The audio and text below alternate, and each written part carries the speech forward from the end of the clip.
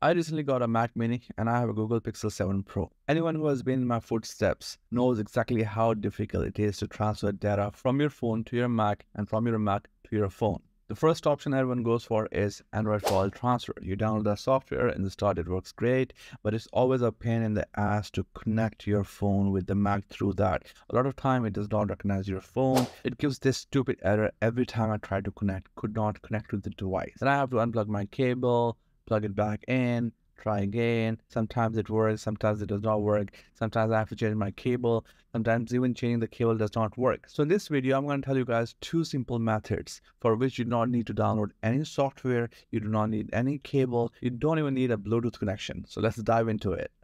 So recently I discovered this website, ShareDrop. It is a really simple looking website. This is the main page. As you guys can see, there's not much here.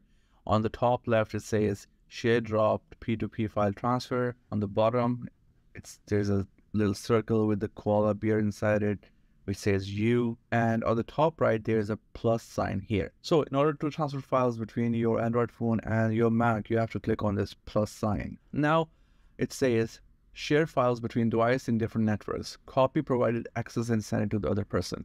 You have two options here. Either you can copy this link and paste it in your browser or on your phone, or you can simply scan this barcode here. So I'm gonna go with the second option. I'm gonna scan the barcode.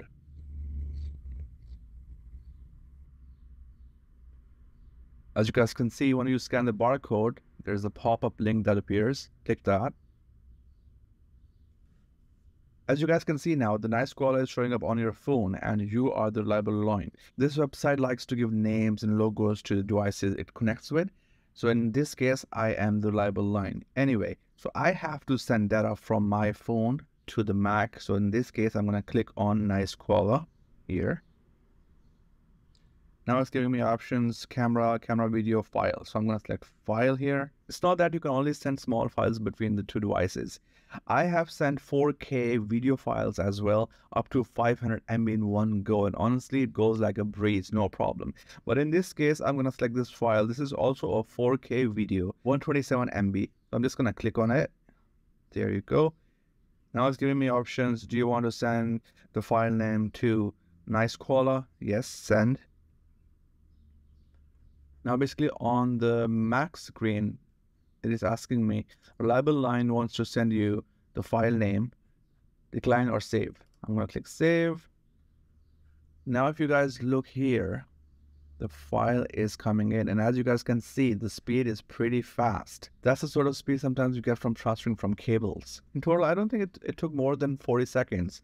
So now you can see the file has been downloaded. Now I'm going to show you guys how to send photos from your Mac to your phone. So in this case, I'll have to click on my icon on the Mac, reliable line. Click here.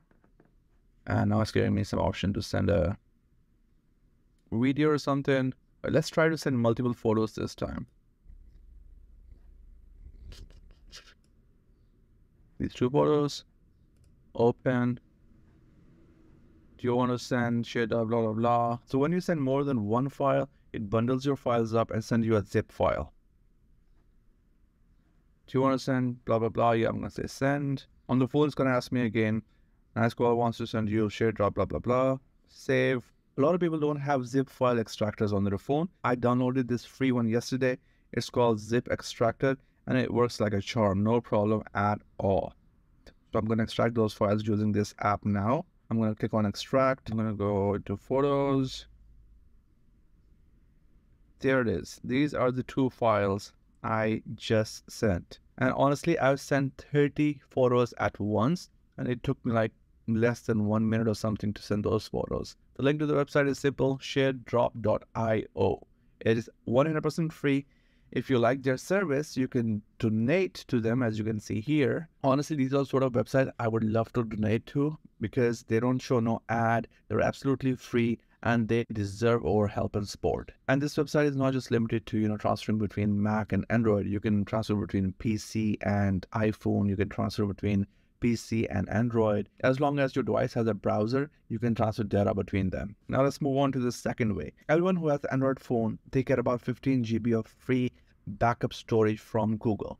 And a lot of time we forget that whatever photos we have on our phone or videos, there's a 95% chance, unless you have untoggled that switch, that they are getting backed up. And literally all you have to do to access those photos and videos is go on this website called photos.google.com. It showed up.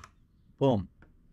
There you go. So there you are. These are all the photos I have on my device, and these videos are from like half an hour ago. So the backup happens instantly. To download a file, all you have to do is just click on that file, click on these three dots on top, download.